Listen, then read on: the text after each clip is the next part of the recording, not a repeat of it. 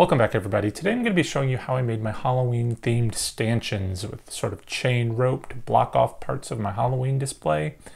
It was so quick and easy and I really loved the way it turned out that I'm going to be making some more, and I thought I would share with you how I did it so that you might be able to do that as well if you have the need to maybe rope off an area for people to not go in, like around a cemetery, or if you want to make a pathway for people to follow. It's a great way to chain off just a particular area, and you can cover a long distance very cheaply and very easily. And to do that, you're going to need a few things from the hardware store. These are baluster wood. It's basically like rail decking material. It's actually pretty affordable. This 3-foot length comes for like 86 cents, I believe it was, or something close to that. And as you can see, I left part of this one unpainted just so you can see what it looks like in its natural state. I just took my dollar spray paint from the hardware store, sprayed it with a matte black finish, which I prefer for these projects. This is just one coat, which I feel is good enough because it's going to be out in the weather anyway. It's going to get a little dingy. So I'm fine with one coat. You could put on a couple of coats, make it a little bit easier. Or if you have black paint by the gallon, which was always a good idea, you can just paint it as well. But spray paint, quick and easy. This can, $1. I love it.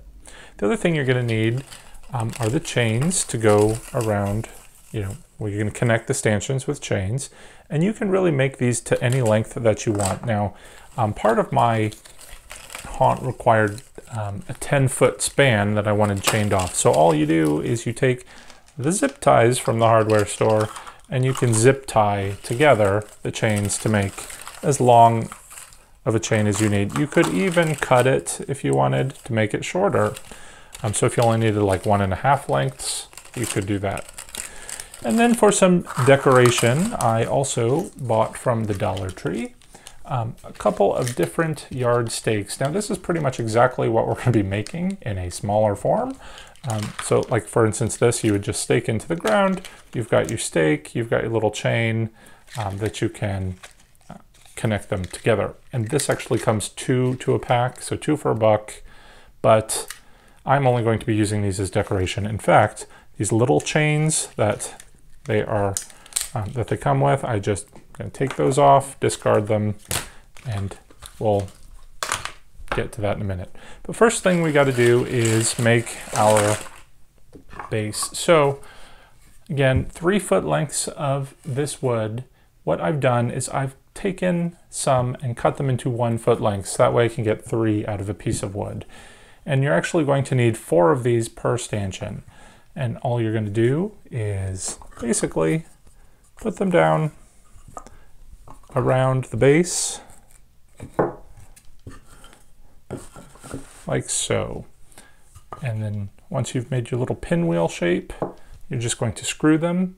I do 2 screws, so I'm going to screw one right here and then one right here because that's going to screw it to the side piece of wood as well. And then once you get them all screwed together, it will become very stable. So let's go ahead and do that now. I just used the drywall screws that I had on hand. I like these because they're self-tapping, meaning that they will drill very easily into the wood. So we're going to start with drilling 1 screw into the vertical piece. So you can see, I'm going to move this stuff out of the way. All right, and I'm not picky about making these absolutely, vertical. I just go for quick. So what I'm going to do is take my drill, and I'm going to just start the screw here in the piece of wood. Once I've got it a good way in, I'm just going to hold it up to the piece of wood here. Use another piece of wood if you like to just kind of brace it so that it doesn't shift around. And then with that kind of just sort of snug in place, if I don't move it with moving my drill, I'm just going to drill that in now.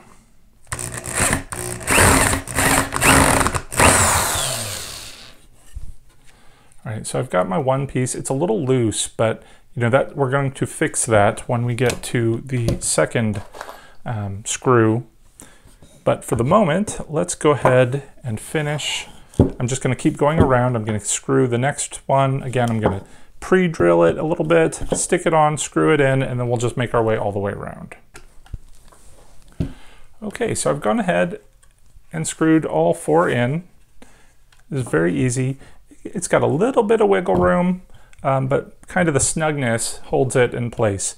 But like I said, I'm going to add that second screw for support. I'm going to drill it right here. So it will connect the side pieces of wood, not to the front, just to each other, and that's going to hold them all together.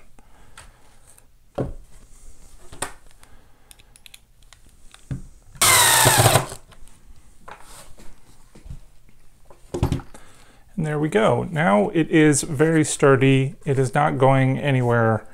And when I've got it standing up, it's not going to tip over because of all of the legs. Now keep in mind when you're doing this, it is going to stick out a foot in each direction. So you do need to have a good surface area of where you're going to put these.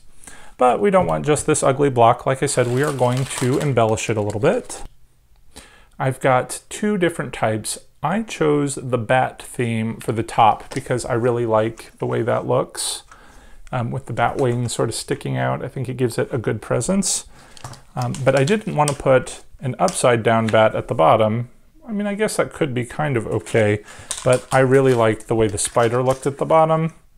So I was going to do a spider on the bottom and a bat on the top.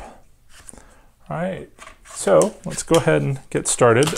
And all we are going to do is zip tie these into place. Of course, I choose my black zip ties so that it all kind of blends in. Just gonna put it where, it needs to go. If you use 2 of these, now you can go all the way to the bottom. You can play with it. I'm going to line up the tips there. Kind of looks like a little bit of added design element to it. Whoops, I got 2 spiders. Let me rearrange that. And there we go. So it'll look something like that. Actually, what I prefer to do is have the bat so that the whole bat is slightly above the top of the stanchion. So let's go ahead and start with the bat. Again, I'm just going to take my zip tie. I'm going to run it through these pre-existing hooks and then just zip tie it. It's kind of sliding, but that's all right. We're going to fix that here in a second. So just get it where you want it to be, roughly there, and then pull that zip tie as tight as you can, and that pressure is just going to hold it into place. Then I'm going to do a second one. Just make sure that you've got it sort of centered on your pull as much as you can, and then zip tie it into place. All right, so there we go, 2 of them. I want to put my spider on the bottom, so I'm going to do just the same thing again. And take my 2 zip ties. Here I just want to make sure that I line up the tips and pull it tight. All right, last one. Oh. Again, just wherever you think is a good place to push it through. You're not going to see this black zip tie. It's going to blend right into the plastic. So before you give it that final pull, again, just kind of make sure you shift it enough so that it all kind of lines up where you want it to be. Take a look. A little hard to see. Okay. So give it that tighten. And then we just take our scissors and clip off the ends of all these zip ties. And there we go. Stanchion, ready to go. Now I need to make another one so we can do our chain.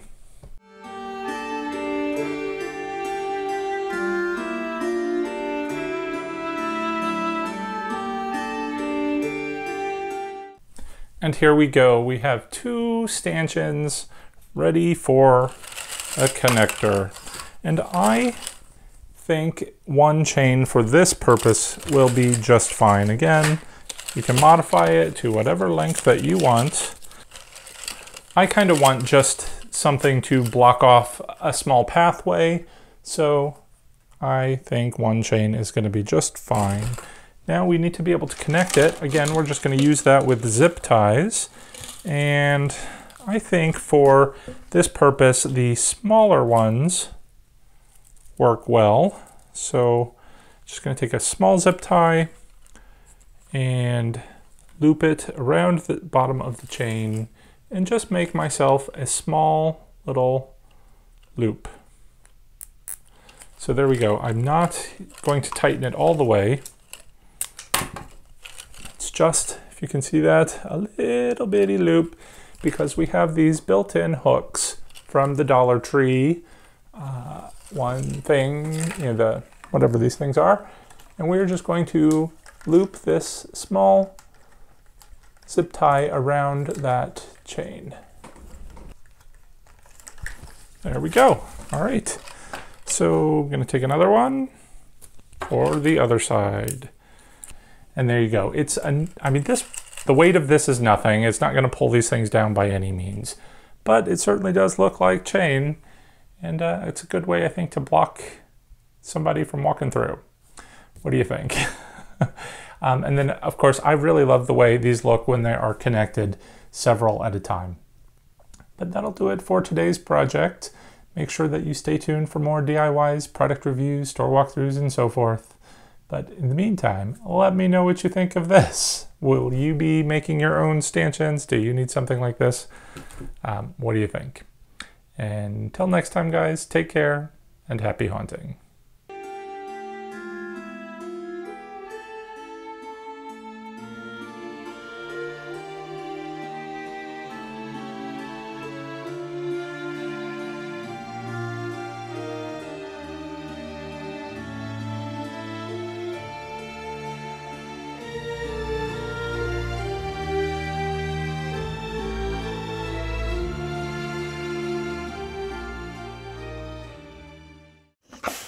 Okay.